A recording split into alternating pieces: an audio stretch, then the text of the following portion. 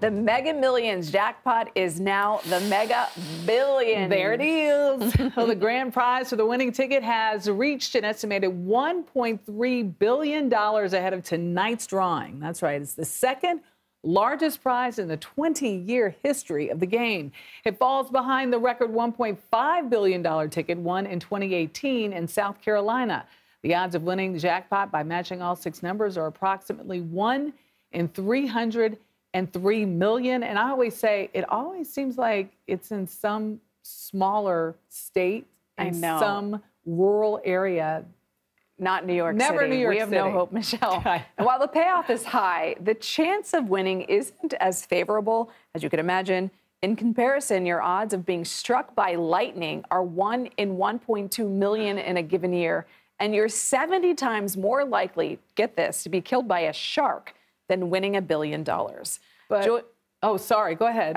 Joining us for more on this is Dan Geltrude. He is a CPA and the founder of Geltrude and Company, an accounting and financial advisory firm. Dan, thank you for joining us.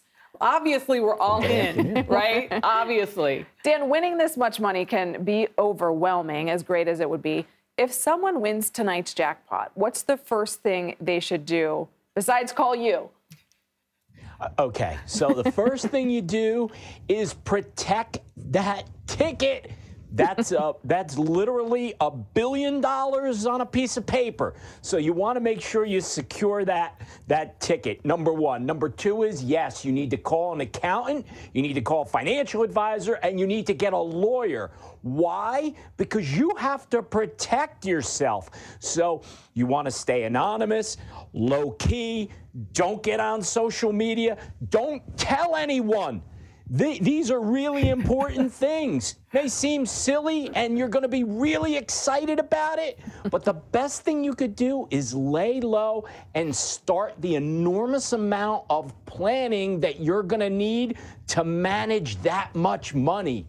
Yeah, you know, we were talking about, like, would we show up to work on Monday? Will we really? But, yes. You have to let it soak in. Yeah, just soak it in. Get all your stuff in order. Well, the $1.28 billion prize is for the players who get their winnings through an annuity. There's also a lump sum option estimated at $747.2 million. These numbers are just like over my head. What's the best option and why? So you do have 2 options, right? So you could say, hey, I want my money now. And as you said, you would get about $750 million today. But then there's also an annuity option. And what that annuity means is you would get paid over a 30-year period. That's how you end up collecting the entire almost $1.3 billion. But remember, someone else has your money. So I would say, if you're good at handling money and you're disciplined, take your money now. Take the $750 million in order to make up that difference between the 1.2 and the 750 billion. You need to get about 3 to 5% return on your money, and you'll outperform the annuity. So that's the option I would take. However, let me say this, 70% of the people that win the lottery go broke.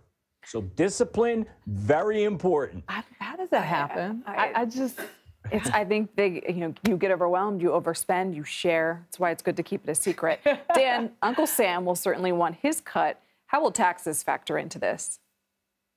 Well, taxes are going to be significant here. To start with, when we talk about Uncle Sam, which of course is the federal government, right off the bat, they're going to take 24% in withholding. Okay, but you're going to owe more tax than that.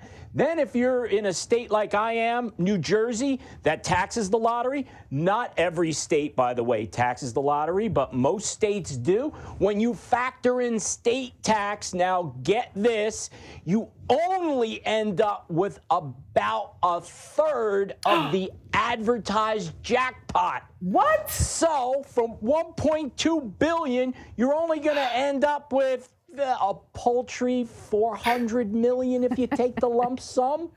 Easier Is to it worth manage. it, ladies? It's way more than I have today. I'd take $200, really, and be thrilled. Dan, Geltrude, we thank you so much. Really eye-opening pieces of information I did not know. We'll call you if we win, Dan. Please do. And good luck.